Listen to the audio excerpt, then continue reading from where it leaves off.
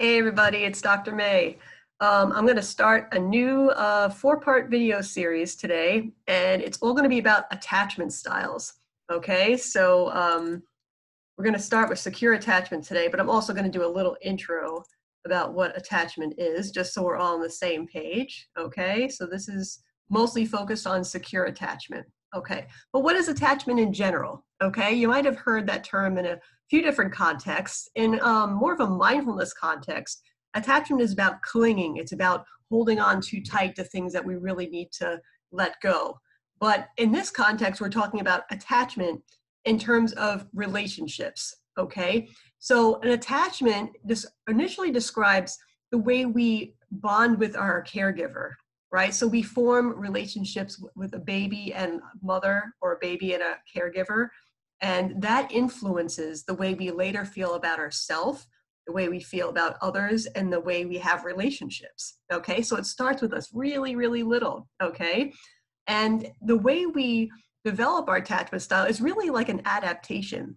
So we have to, because we're completely dependent on our parents to take care of us, we have to adapt to how they are in order to secure their, caregiving of us, because we need parents to survive, right? So based on how they interact with us, our nervous system makes adaptations, okay? And there's four main ones, and those become our attachment styles, okay? So attachment in a lot of ways is influenced by our appraisal of the parent's sensitivity and responsiveness to our physical and emotional needs, right? So a parent might be actually there a lot, or trying to attend to us, but if we appraise it as something that's working for us and that's good, we could develop secure attachment. But if it's not a good fit for us and we don't appraise it as enough or really attuned, we could develop insecure attachments, okay?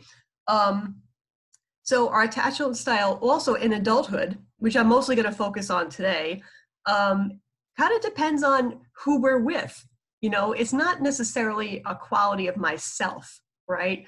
I could be having a certain attachment style with certain people and a different attachment style with other people.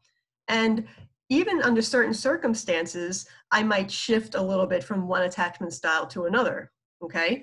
And also, one of the good things is, especially if you have more of an insecure attachment style, it could be changed in adulthood.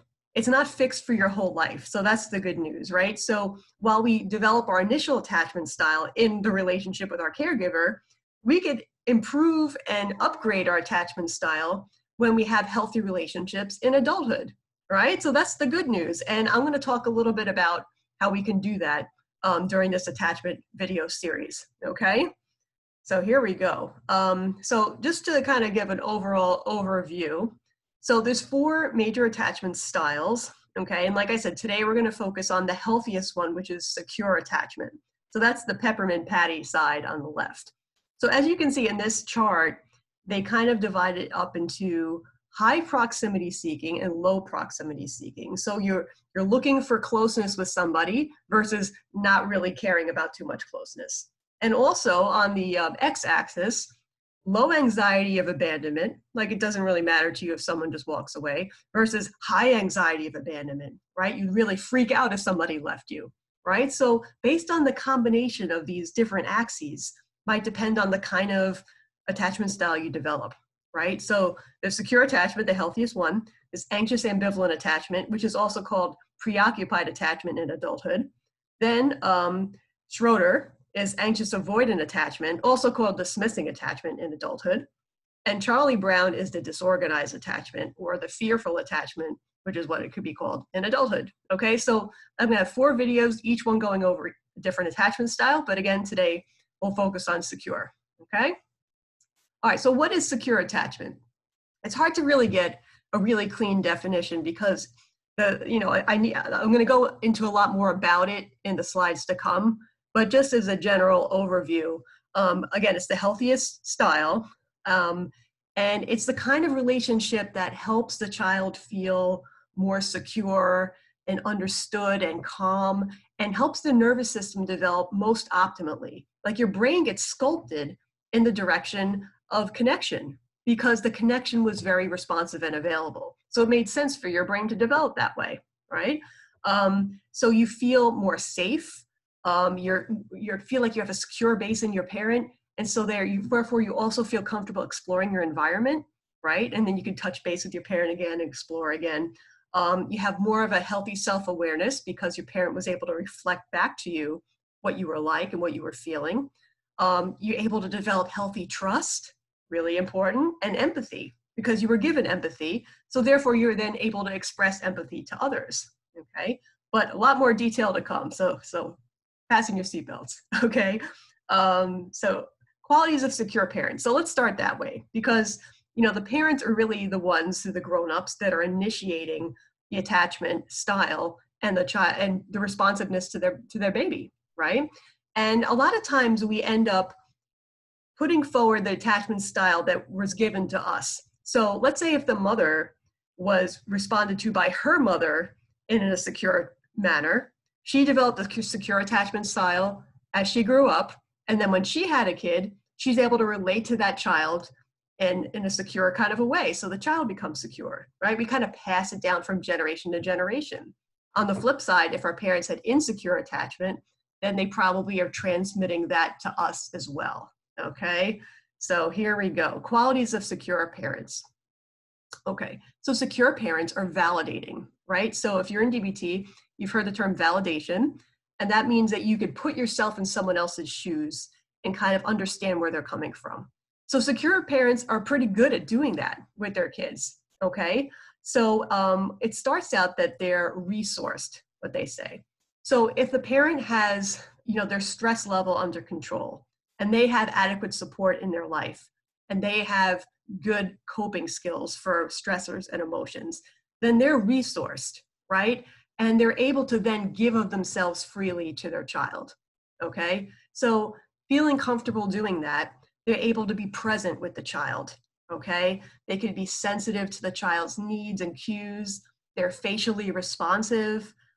They know when their kid is cranky. They know when their kid is hungry. They know when they need changing, when they're tired. Like they could pick up the cues from the child and respond appropriately, right?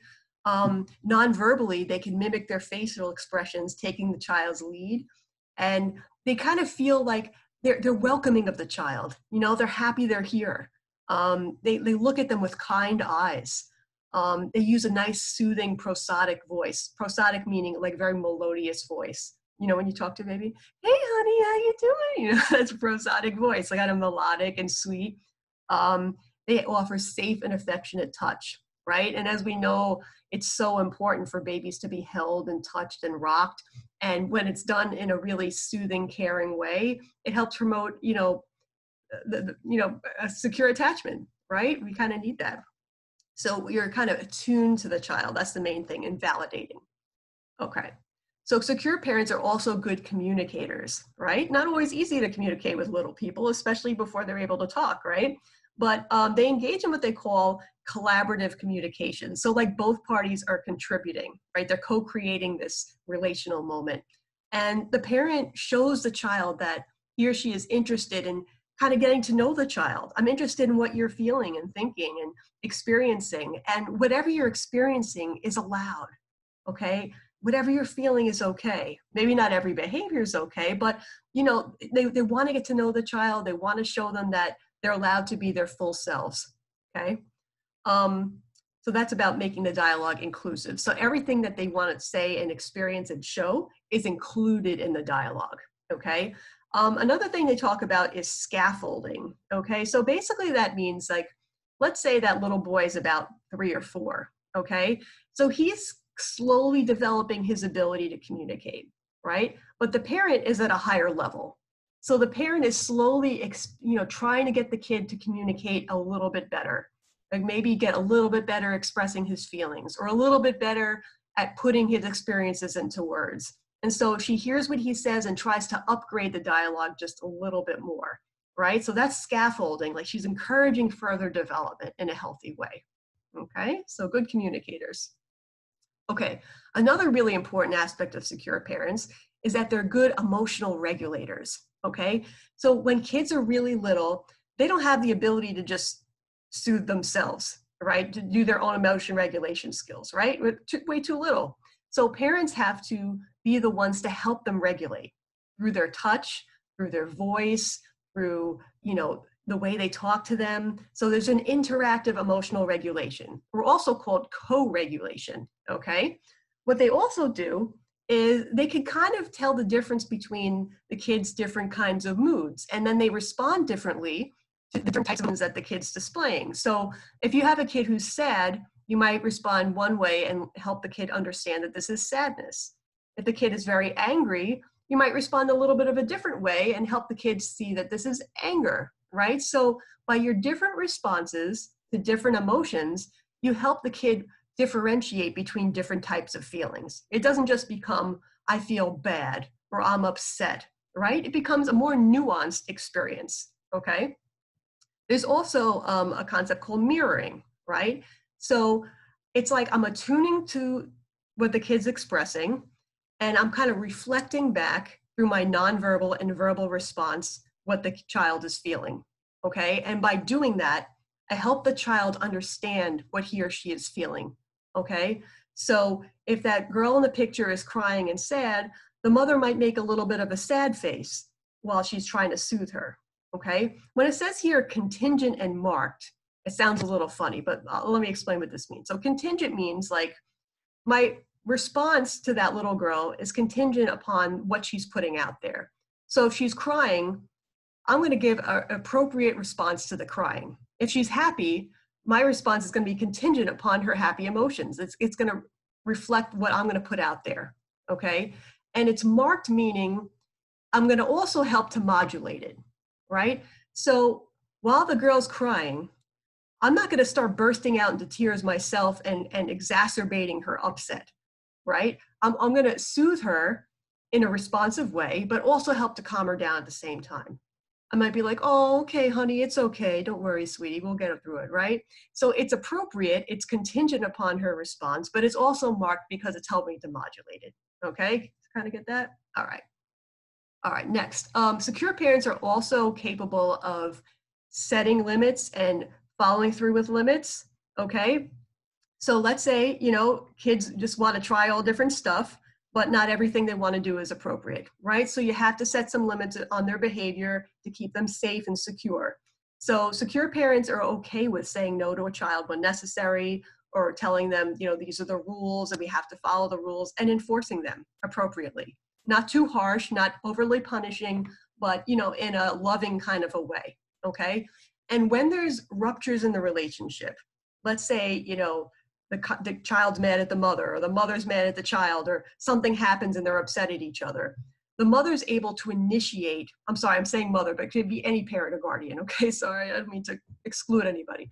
But the mother, let's say, could initiate working through the feelings, okay? So like, listen, I know you're upset. I know we had a bad day, but I still love you.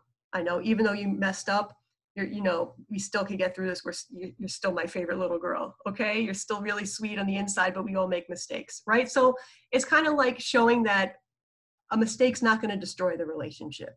There's not going to be a threat of abandonment for screwing up, that we can work things through and still love each other, even though we're flawed and we make mistakes, right? So it kind of gives you confidence that we can get through stuff in relationships, and it's not just going to be all over every time there's a problem, okay? All right. And also, I'm sorry, I forgot one part. So if the child tries to apologize and initiate a repair, that the parent is able to graciously receive it, right? So if the kid makes that effort and says, I'm sorry, mommy, I shouldn't have put my hand in the cookie jar, the mom says, okay, thank you for apologizing. Okay, we'll just learn from it, okay, honey, right? So you could receive the repair also, all right? Not like, sorry, it's not good enough, and that's, that kind of thing, all right? Okay, so if you grew up with that kind of parenting, right, chances are you grew up to be a securely attached adult, right? So now that you're grown up, what kind of qualities do you have? All right, so that's going to be this next section. Okay, so people with secure attachment are pretty good at emotional regulation, okay? So because they were allowed to have a full range of emotions and their guardian or parent allowed them to feel different things, as an adult, you can also allow yourself to feel different things. You don't have to exclude any emotions and make any of them feel like they're not okay, right? So all of them can be things that you could radically accept, all right? because you were nurtured and mirrored and held in all the kinds of ways that are, helpful, your nervous system is more regulated and you're wired for connection, okay? You have more, what they say, high social emotional complexity, right? So if I'm allowing all different experiences in there, it makes me much more nuanced and complex, right? Than if I only had a small, narrow range of emotions, like anger or calm, right? That's not very nuanced. It's very kind of black and white. I could also feel and deal while relating to other people, right? So I could experience my emotions in the presence of a trusted other, and I could manage them and modulate them enough so that I could keep an interaction going, right? So I'm not going to blow someone away with my anger or, scare them off with my, intense neediness or rage or whatever it is, right? I'm not going to run away and have to hide from people when I'm feeling stuff. I could be present with somebody and still allow my feelings. Okay, so that's more possible if you have a secure attachment. Given your ability to work through ruptures in a relationship and to manage your emotions, you tend to be more resilient in the face of stress, right? So you have better resources and coping skills to get through some tough times, okay? And people with secure attachment are actually less likely to develop PTSD, post-traumatic stress disorder, if confronted with a major stressor. So like if you were in 9/11 and you have secure attachment, you're less likely to develop PTSD from it than if you had insecure attachment, okay? So you're more likely to work it through, okay? All right, so next, so people with secure attachment tend to have a good mind-body connection, right? So just like all emotions are allowed, all physical bodily experiences are allowed as well, okay? So there's an integration of mind and body. You feel safe experiencing your emotions and safe experiencing sensations in your body, right? It doesn't freak you out if you have sexual feelings in your body, okay? Or if you have certain pains or a stomach ache or tingling, or it doesn't freak you out. You don't have to cut off your body to be okay. You're allowed to fully be in your body and experience it, just like you could fully experience your emotions. You could also have the sense that my body might be communicating something to me, right? If I feel tightness in my chest, it may not just necessarily be that like I'm getting a heart attack. Maybe it actually means I'm a little bit tense right now, or I'm feeling some anxiety. There's meaning to my physical sensations, okay? And it's not just all a medical model.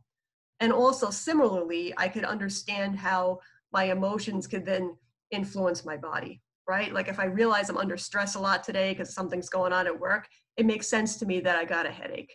It's not just out of the clear blue sky where the tension and the headache have nothing to do with each other, right? They all kind of hang together and I could see the relationship, all right? Next, there's a cool acronym from a guy named Dan Siegel who does some attachment work. And he says that people with a secure attachment have a safe self, okay? So SAFE stands for stable, adaptive, flexible, and energized, okay? So that kind of makes sense based on what we were saying before, if you think about it, right? So if you're more emotionally regulated, you're much more stable. If you've been through repair experiences and you could survive stress, you're much more adaptive and flexible. And energized is like having a healthy level of energy, right? You're not really depressed and sluggish, and you're not manicky and overwhelmed up, right? You're kind of like in a kind of medium, nice, energized kind of level, okay? So that's kind of more a healthy sense, right? And also on the bottom, I wrote, hang together as an integrated whole, right? So when all the parts of yourself are allowed, you're kind of not riddled with inconsistencies. You're kind of like making sense, like all the different parts work together. You're more consistent across situations because you have a stronger core, okay? All right. Another quality of people with secure attachment is that you're just as comfortable being alone as you are with other people. Okay. So and when you're alone, you can have a nice, healthy quality of solitude. And solitude is comfort in being with your own company. And it's a peaceful state of being alone and enjoying it. Okay. You're not freaked out about being alone or lonely. Okay. And you're also comfortable with other people. Like you're able to be in relationship, and have comfortable, easy relationships. You're okay with separation and reunion, right? So you're not overly anxious about people going on vacation or leaving, or, you know, going to work or going to the store. Like, it's okay if people leave you for a little while because you trust that they're going to come back. Okay. And so it doesn't create a big rupture within you.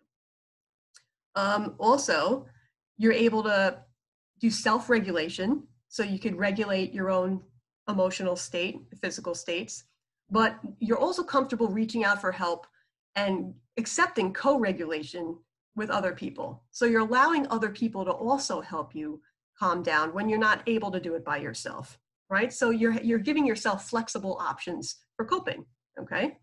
And you're also able to get along with a wide range of people, right? So if you're really struggling with your emotions, for example, certain people might really rub you a wrong way. And I'm not good with authority, and I'm not good with this kind, and I'm not good with that kind. And there's a very narrow range of people you can get along with. But when you're secure attachment, you're much more flexible with the kind of people you could hang around, and you could kind of adapt to different personality styles and stuff like that. So you could, you know, kind of be more okay with a wider range of people. All right. Another important thing, people with secure attachment are capable of true intimacy, okay? So true intimacy is essentially when two people who are each whole within themselves are then able to connect with each other, okay? It's not like feeling fragmented and I need you in order to try to feel whole, right? I'm already whole, but I could take my whole self and then bring it into a relationship with you, okay? I found a good definition by a woman named Teal Swan, who I kind of like. And I'm just going to read this to you, okay? So true intimacy is to see, feel, and hear the other person, and to truly be seen, felt, and heard by them, right? So you're allowed to bring your whole self into the relationship and have it seen, felt, and heard by the other person, and vice versa, okay? Intimacy is knowing and being known for who we really are in all aspects of our life, right? So again, bringing our whole self there without having to hide parts of ourselves. It's the bringing forth the truth of who you are, the center of the relationship, and being received for who you are, and the other person doing the same. So I could also do the same for the other person. I could accept them exactly as they are and not just make them a project like that, someone I'm going to fix and then they'll be okay, right? I could accept the positives and the negatives of myself and the other person and know that we could still have a relationship despite our flaws, okay? It's also involved feeling worthy of receiving love, okay? How many times we struggle with that, right? So you feel like I could let someone in because I'm worthy of receiving love, because that's how my parent made me feel when I was developing my secure attachment, right? That they were glad to have me and I was worthy. And I was also allowing myself to be vulnerable in relationships, right? So I could let my guard down and be my true self with somebody that I trust, okay? I don't have to keep walls up and all that kind of stuff, okay? All right, so in essence, you could enjoy yourself in relationship. You could relax with other people. It doesn't become like a very anxiety-provoking situation to be around others, okay? So some important adjectives here. So you could play, right? So these people in the picture I picked, like they're probably having fun together. They're exercising, they're hanging out, right? You feel protected and connected. You feel empowered from a deeper sense, not just a false power. You feel a sense of joy. You enjoy being with people. And you can laugh together. You have a sense of humor. You're having fun, right? You're able to experience trust. You're able to have reciprocity. So there's a give and take in relationships. And mutuality, also kind of a give and take. You can be compassionate, empathic, and able to show kindness and love, right? So we can empathize with each other, kind of read each other's thoughts and feelings, kind of reflect it back to each other, validate, all that kind of stuff could happen. There's also a term they call co-mindfulness. So with co-mindfulness, while I'm with people, okay, I could tune into myself, I could tune into the other person, and I could tune into the relationship itself. So I'm able to have that open awareness quality of mindfulness where all of it is able to be in my awareness, okay? And I feel safe enough to allow that to happen. And also, talking about mindfulness, relationships are more informed by what's going on in the here and now, rather than what I'm digging up from my past history and projecting onto the current relationship, right? So if I'm interacting with some guy, I'm just interacting with that guy right now. I'm not thinking of how he reminds me of my brother, my father, my uncle. I'm just interacting with this person, in this individual person in the here and now, right? Without digging up the past. Okay? All right. Next, because you've had the experience of interactive repair, where you're able to work things through, it allows you to be more optimistic about your relationships, right? You don't necessarily go in thinking it's doomed to fail, right? They're just going to leave me anyway because I'm not good enough. We're just going to get into a fight and then we're never going to fix it, right? You feel optimistic, like we're going to be able to work this out, okay? So, and you believe that other people have, are more likely to help you. They're more likely to want to be with you, and you're less likely to give up on people, right? And you don't think they're going to give up on you. You have a more positive view of how other people are going to treat you. Okay. All right. Another thing is, just like, let's say I had a parent who set limits with me, if I'm securely attached, I could also now take that ability and feel comfortable setting and enforcing boundaries in my adult relationships. Okay, so let's say I have a partner, or I have friends or coworkers or bosses. I'm able to use that limit setting and bring it into my relationships and feel like it's okay to do that, right? So if you're in DBT, this is about using the FAST skill. Like I've kind of mastered the FAST skill for self-respect, and I'm able to have self-respect in my relationships and therefore feel okay with standing up for myself and living by my values and saying no if something's not right for me. Okay, without worrying that it's going to totally destroy the relationship or make people mad at me and all that kind of stuff, right?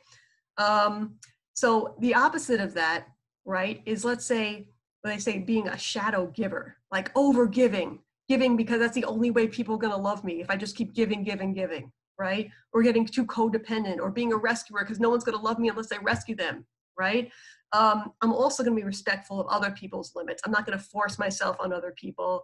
I'm not going to suck the life out of somebody like a vampire or a narcissist, and I'm not going to like unleash my rage on someone like a bully. Okay, so I'm going to relate to some people in like a moderate kind of a way, in a respectful manner, assertive manner, keeping respect for myself and the other person.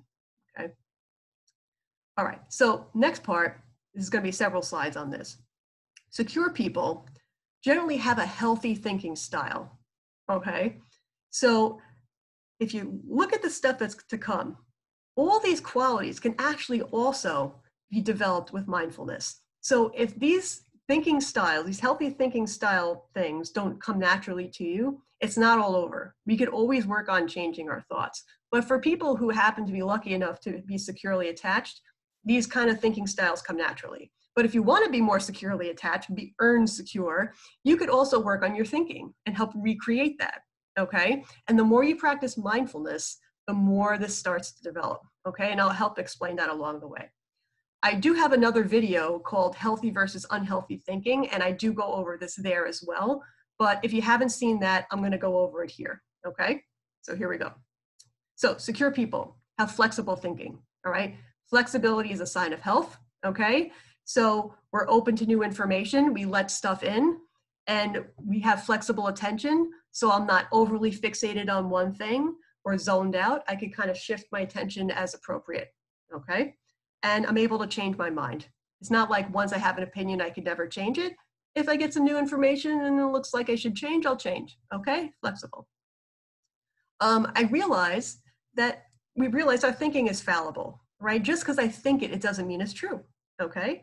So I might realize that, I know I believe this, but there's a chance it's not true, right? Or maybe I got misinformation. And I might realize that I'm also seeing the world through the filter of my experiences or my emotions, and therefore might have some distorted thoughts, right? So I have awareness that this is happening, okay?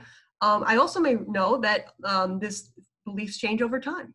Things that I believed 10 years ago, maybe I don't exactly believe anymore because I have more life experience, right? Things change. And also knowing that our knowledge is incomplete. So you're not walking around like you know it all, that I may know a lot about certain things, but I'm always leaving room for like, there's still some stuff I don't know, okay? Like, listen, I know what I know, but I could always learn more, right? Being a little humble about it. There's a thing called metacognition. So it's like literally thinking about your thinking.